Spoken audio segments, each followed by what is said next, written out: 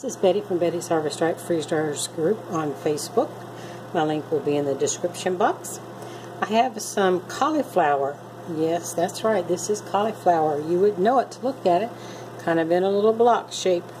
What I did was I cleaned some large heads of cauliflower and cut them into small enough sections to go into my food processor.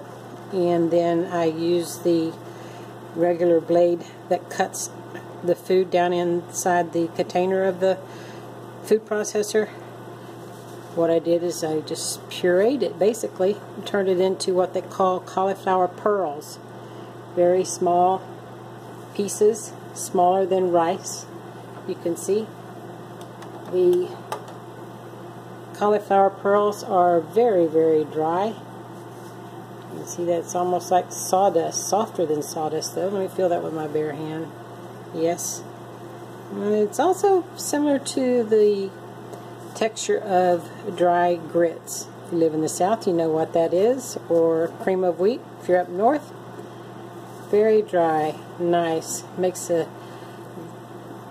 perfect substitution for mashed potatoes, or to add to your mashed potatoes for a healthier diet. For anyone who needs to lessen their carbohydrate intake. It's nice.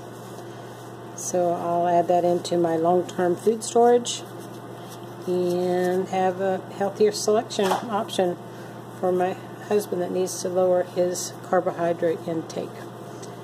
Very nice. If you're interested in learning more about freeze drying at home, come check out my Facebook group, Betty's Harvest Right Freeze Dryers group. And we would love to have you. The link is in the description box. You can also contact me if you're interested in purchasing some custom-made Harvest Right insulation door pads. Thank you so much for watching. You have a great day.